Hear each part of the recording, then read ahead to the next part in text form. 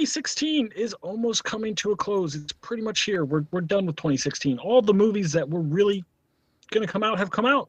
And so we're going to give you our top 5 movies that we've actually seen this year. That's a caveat to this one, because I haven't seen the likes of Rogue One yet. So, yeah, we're only going to do the top 5 we've seen. And Brendan doesn't watch any movies at all. So his might be from like 1965, but he just saw it this year. You never know, because Brendan just doesn't watch things. Yeah, Brian gets on me about this all the time, but I'm trying to catch up. I'm just, behind you guys. So, Yeah.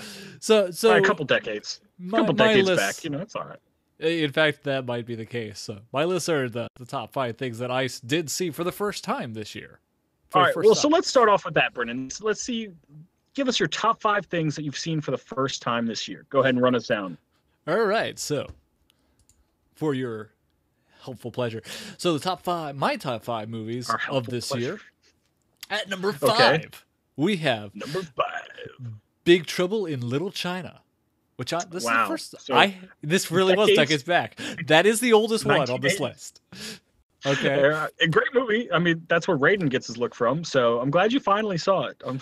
Yeah, that's about as old as I am. That movie is like that's the main reason I even saw it was because another YouTube channel had been bringing it up constantly as one of these other podcasters' favorite movies, and I saw it on Netflix. I was like, all right, I got some time. So the only it's way not to a very get you long to watch movie. Stuff is to have another channel do it. Not when I'm like, hey, Brendan, watch this for our channel. No. When they talked about it a lot. It, like for months, it came up once in a while, and then I saw it while I had nothing else to do, and it was short enough that I was like, all right, I'll watch it. And it was a good time. Fair enough.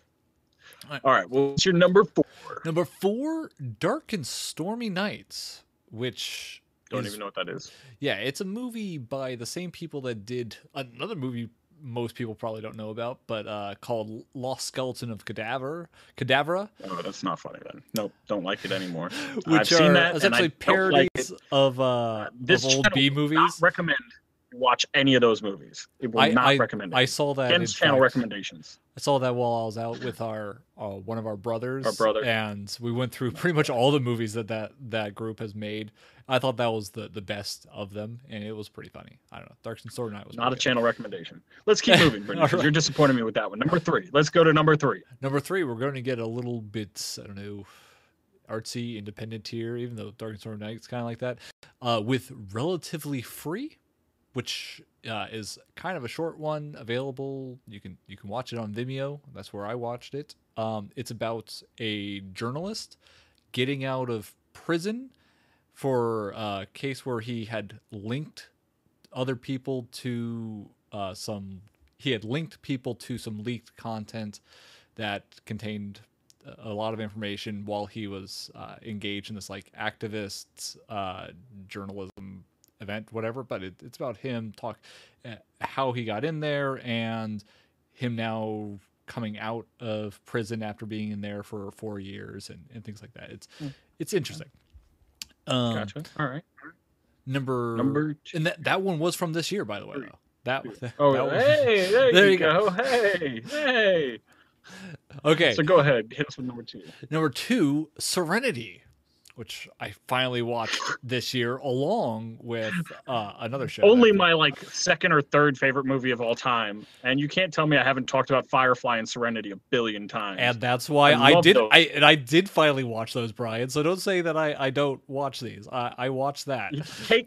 Again, that came out in 2003 or something, man. Yeah, I know, and everyone recommends it all the time. I always meant to get around to it. And I did. I got to it this year, and it was great. It was amazing. That's why it's on my top. Amazing movie. If you haven't seen Serenity or Firefly, go out, watch Firefly, and then hit Serenity up right after that. Or hell, I didn't even see Firefly when I saw Serenity, and I was like, man, this is amazing. And then somebody's like, yeah, that's off of that TV show. I was like, oh, I gotta go see that. So yeah, it's awesome. Just watch it. Okay. But Brendan, what is your number 1?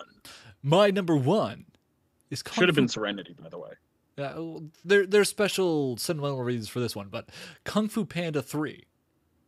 Now you see, look at all of these. Saw that with your boys, right? Yeah, this was the first movie I ever saw with my children as a family in the movie theater. This is the first one we ever went and did a family outing to the movie theater. Went and saw this, and I generally like this movie. I like the series. I watched I mean, the first Kung Fu Panda movie came out, and I, was old enough to drive, so I watched it not because it was a kids movie that I grew up with. I loved it But though. because you Anyway, thought it was going to be good. no, actually, I originally watched it because I had nothing better to do while waiting for our sister to watch some other movie with her friends at a movie theater, and it just happened to be on at the same time. But I liked it, and I liked the second one, and the third one was very good. It tied up a lot of things and combined things well, and it was a good time. So that's a 2016 one too, isn't it? That came out this year. It came out in January of this year. Two 2016 movies Brendan has there. Two. Not one, but two. I'm on a roll this year. There you go. He was watching things up a storm.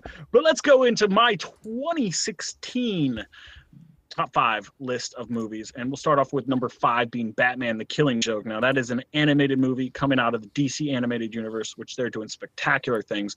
They have a ton of really cool ones like Son of Batman, Justice League War, Justice League another one. There's a whole bunch of them. If you haven't checked out what the DC animated universe is pumping out, go ahead and check it out.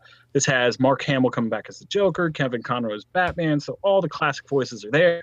And it's one of the best Batman stories out there. So if you haven't seen it, go ahead and check it out. I've heard arguably the DC animated division has been doing better and more like adult content than their movie. This was a rated R movie. Was a rated R movie. Yeah, so that they won't put their movies at max PG-13. They put the animated one to rated R. So trust me, it's worth watching. Go out and check it out. And very good. Yeah. Yeah. So my number 4 was actually the live action remake of Jungle Book. It just brought back nostalgia. They did it right. They had a great character to play Mowgli. It just seemed like all the animals' voices fit. Everybody, they just brought back Jungle Book in live action. They did it right. They brought back one of my childhood favorites. And it was still really cool. The way they incorporated the songs was awesome. So I really thoroughly enjoyed the remake of the Jungle Book. So check that out if you haven't. Now let's move on to number 3, and some people might say that this should be higher on my list, but no, it's Deadpool. I love Deadpool. It was a great movie, and so it's number 3 though, just because I think the 2 movies in front of it, I'd say a notch above. They took it out of just the. Don't get me wrong, I love a cool comedy action flick, and that's what Deadpool gave you, and it gave it to you perfectly. It's just I wanted a little more. I like a little more substance out of some of my superheroes. I would say too. I think Deadpool might be the movie that we've talked about the most this year. Yeah. Oh yeah. Like we talked about the rumors leading up to it. Or leading up to it, we talked about it a ton. So. And we talked about it afterwards. You really liked that movie, so but it is number 3. Number 3 is big. Yeah, it is number 3. Yeah, it's top 5. I've watched probably a dozen or so plus movies this year, new movies. So probably maybe not that many. I've watched a bunch though. But then you'll see the number 2 and number 1. Number 2, we're going with Doctor Strange. How can I turn my back on my boy Benedict Cumberbatch, becoming one of the cooler superheroes in the Marvel universe. And they really did it. They took a different tone to it. Texturally, it felt different. It was more psychedelic than some of the other things, and so they took you a different direction than you've seen a lot of the superhero movies. So I thoroughly enjoyed that. And without further ado, yes, it is a superhero movie. And my top 4 of my top 5 are superhero movies.